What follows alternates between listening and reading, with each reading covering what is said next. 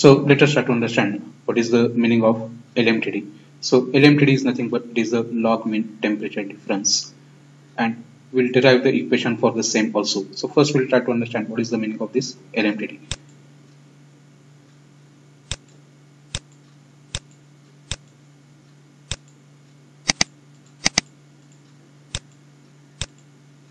So it is the temperature difference maintained along the length of the heat exchanger, which will give the same rate of heat transfer as in the actual case. So what is the exact meaning of this particular thing is that if you are having on x-axis the length of the heat exchanger, so here the boundary conditions are at x is equal to 0 and here x is equal to L, and suppose this is the flow of the hot fluid and here there is a flow of the cold fluid and both are moving in the same direction, then it is known as the parallel flow heat exchanger. So the temperature difference is constant, that is theta m, and this constant temperature difference theta m is known as the log mean temperature difference. If it is maintained throughout this particular length of the heat exchanger, then it will give you the same heat transfer rate as in case of the actual case. Now let us try to understand what happens exactly in case of the actual heat exchanger. So on the x-axis we are having the length, on y-axis we are having the temperature difference or temperature, and there is a flow of hot fluid as well as cold fluid moving in the same direction.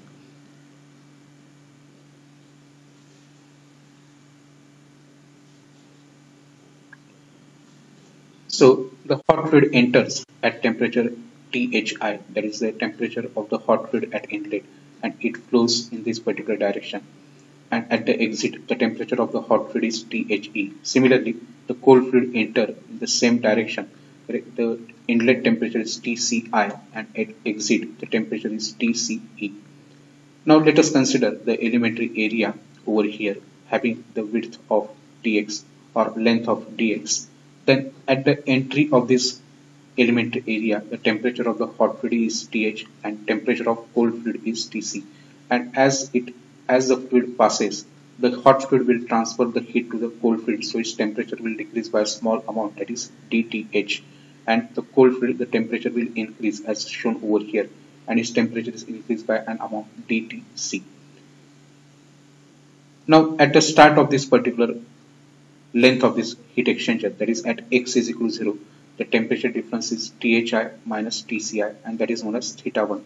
Now this is the boundary condition. These are the boundary conditions which we'll be using for deriving the expression for log mean temperature difference. So we can say that our first boundary condition is at x is equal to 0, the temperature difference at the entry or at the start of this heat exchanger or length of the heat exchanger is theta 1 is equal to THI minus TCI, and as the flow progresses at the end, what we are having, the temperature difference theta 2 is equal to THE minus TCE. So these two boundary conditions will be using for deriving the equation. Now for steady condition, we know that the rate of heat transfer between the fluid and wall must be equal to the rate of change of internal energy of the fluid. So for hot fluid, the heat transfer rate is given by U into dA into theta, where U is the overall heat transfer coefficient, dA is the elementary area that we have just now considered, and theta is the temperature difference, and it will be equal to the rate of change of internal energy of the hot fluid, that is mCp delta T of the hot fluid or dt of the hot fluid. Now here we have considered the negative sign because the energy is given by the hot fluid to the cold fluid. So as it is losing the heat, the negative sign is used over here. So we can say that dTH will be equal to minus U dA theta divided by mCp of hot fluid. Now for cold fluid,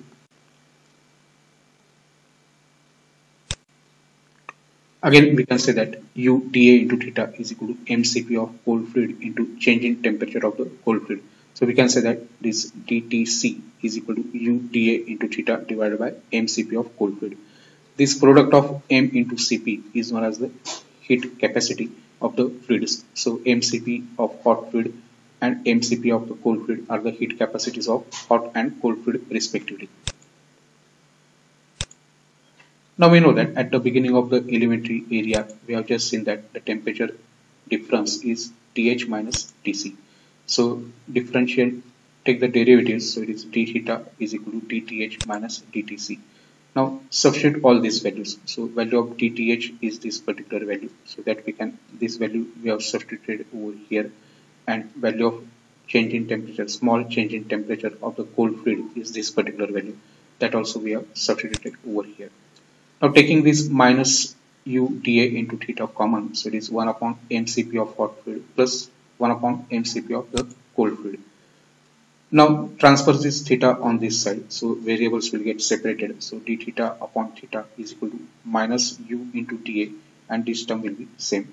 Now this dA is the elementary area, and that is nothing but the length into width. So suppose the width of the elementary area is b, and its small length dx that we have already studied, that we have already seen in our previous slide. So we can substitute the value of dA is equal to b dx over here. So b is a constant, dx is the variable. So now we can use those boundary conditions which we have seen earlier. So theta 1 and theta 2 are the boundary conditions. So at x is equal to 0, temperature difference is theta 1, and at x is equal to L, the temperature difference is theta 2. So those conditions we can use over here.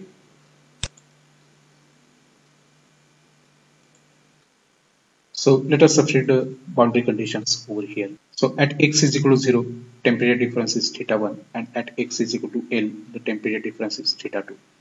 And rest of the terms are as it is. So b into dx, so that b term is a constant that we have taken clubbed together over here with this overall heat transfer coefficient. Now we know that integration of 1 upon theta is log theta, and the limits are from theta 1 to theta 2. This term as it is, integration of dx is x, and the limits are from 0 to L. Now substitute the upper limit. Upper limit in place of theta, it is theta 2, so it is log theta 2 minus log of theta 1. Lower limit is theta 1. This terms as it is. In place of x, substitute the upper limit, that is L, minus the lower limit, that is 0. So we know that log m minus log n is log of m upon n, minus u as it is. This is b into L, so that term we have taken over here, and this bracketed term as it is. Now this b into L is nothing but the total area of the heat exchanger. So in place of this bn, we have substituted A. Now this negative sign is used to change the ratio over here. So it is log of theta 2 upon theta 1. Now it has become log of theta 1 upon theta 2.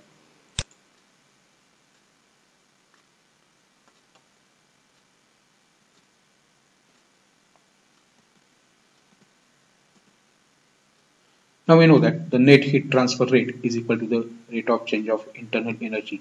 So we can say that the heat transfer rate Q is equal to mCp delta T of hot fluid, and that is also equal to mCp delta T of the cold fluid. Now in case of the hot fluid, the temperature of the hot fluid at inlet will be larger or more as compared to the temperature of the hot fluid at the exit. So temperature difference over here will be Thi minus Dhe. Whereas in case of the cold fluid, the exit temperature will be larger as compared to the inlet temperature. So here the temperature difference is Tce minus Tci. So from this we can say that 1 upon mCph will be equal to Thi minus Dhe divided by Q. Similarly, 1 upon mCp of cold fluid can be written as Tce minus Tci divided by Q. So these values we can substitute in our earlier equation. So our previous equation was log of theta 1 upon theta 2 is equal to u into A. And now we are substituting the values of 1 upon mCp of hot fluid, that is this particular value, and 1 upon mCp of cold fluid, that is this particular value. So Q is the LCM, so we can take that term outside. So 1 upon Q we have taken outside. So inside the bracket again we are having this temperature difference of the hot fluid plus temperature difference of the cold fluid. Now we'll combine together certain terms. So we'll combine this Thi minus Tci as this particular term over here. Then take minus sign common and then combine this The and Tce term. So this particular term. Now if you remember, this is nothing but our value of theta 1 and this is the value of theta 2. So we can say that log of theta 1 upon theta 2 is equal to Ua upon Q, theta 1 minus theta 2.